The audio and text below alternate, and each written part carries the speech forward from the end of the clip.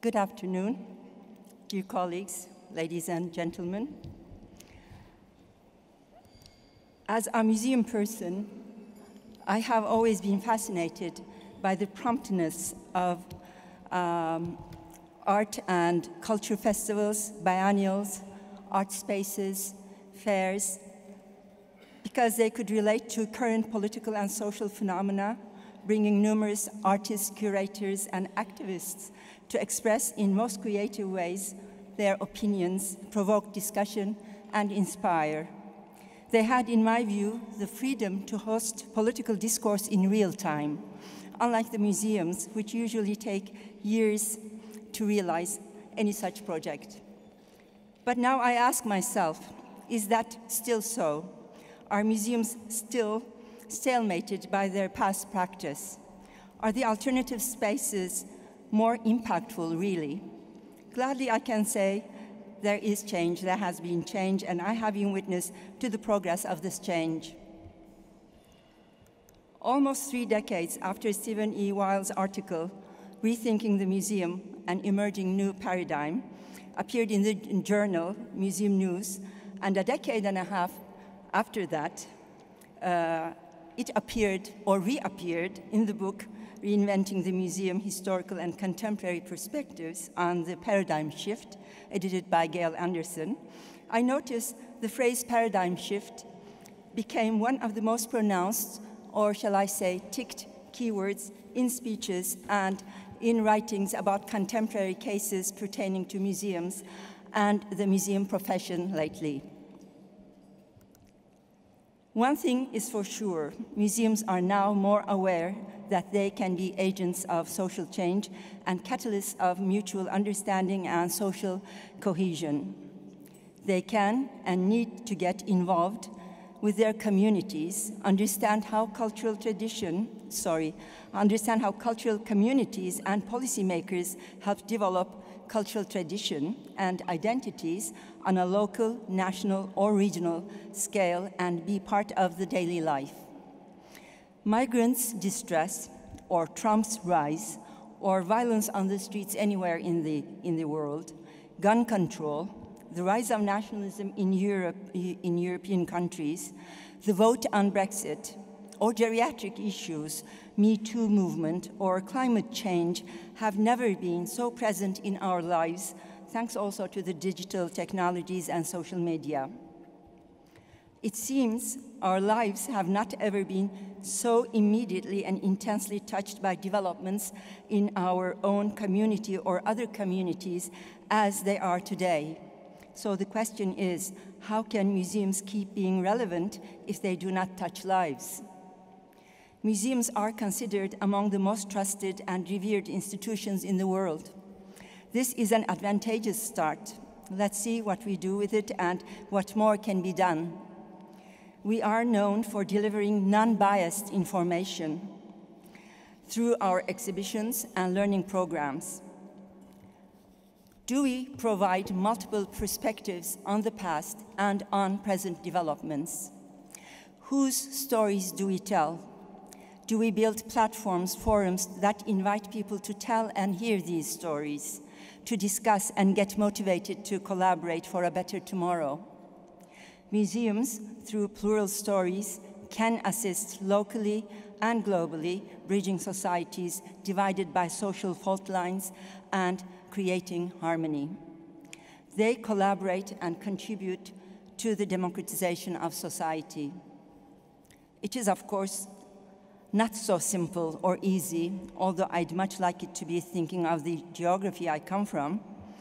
There are histories for identities that are neglected or overlooked in museums because of political circumstances or non-official histories.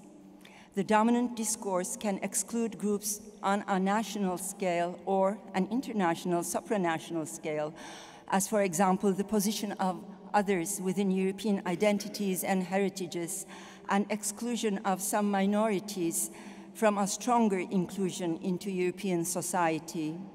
The past can be quite effective in creating a sense of belonging or non-belonging within smaller communities or within countries. This is as well a matter of cultural policy, domestic and/or international. In fact, there has been a deep affiliation between museums and the status quo. At least actively sustaining the status quo or not actively criticizing it, leave alone protesting, has been perceived as a neutral stance, not politicized. Just the opposite would be true for any social or institutional criticism that would be perceived as politicization. This is not a phenomenon of the far past. The events around the dismantling of the Confederate statues in the southern states of the US took place only a year or two ago. The past cannot be changed, but it can be faced and righted, rectified, and repaired. In 2017, the International Council of Museums, ICOM, had as its International Museum Day theme, Museums and Contested Histories, saying the unspeakable in museums. This was an occasion for museum professionals to focus on darker pages of the past and the present, on discussing post-trauma action in societies and reconciliation, but also inquiring if action could be taken while undesired acts are in the making this very day, or even before they started. Yes, for instance, there was the slavery of the past, and it had to be faced, but the contemporary slavery of the domestic worker, for example, could not be ignored either. So I ask myself and you, do museums get a better opportunity than this to establish international collaborations, bring such diverse and plural communities together, and look for shared solutions? Migration is a local as well as a global subject, all by itself. A number of ICOM international committees, mainly the specialty committees that comprise city museums and regional museums, have been working on this phenomenon for a while now. Yet, the depth of the refugee crisis challenging Europe today may require more innovative solutions.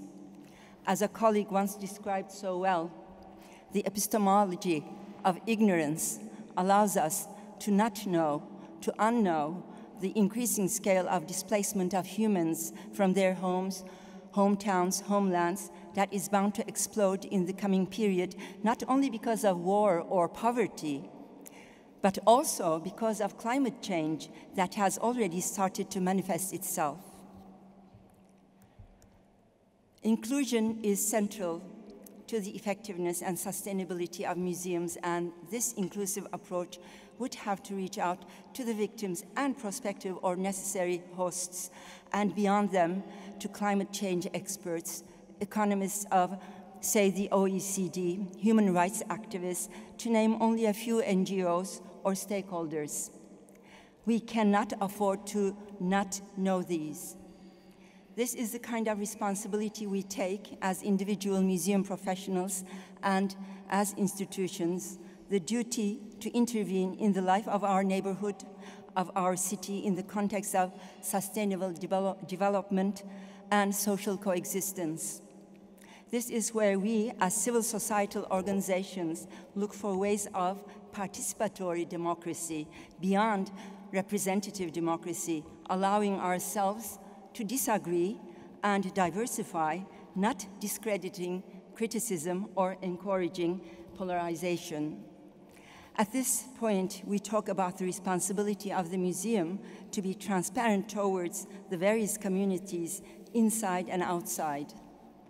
Yet, decolonizing one's mind is as difficult as decolonizing the museum, both of which have to come to terms not only with colonialism and imperialism of the past, but also nationalism, Eurocentrism, and class contempt of the present.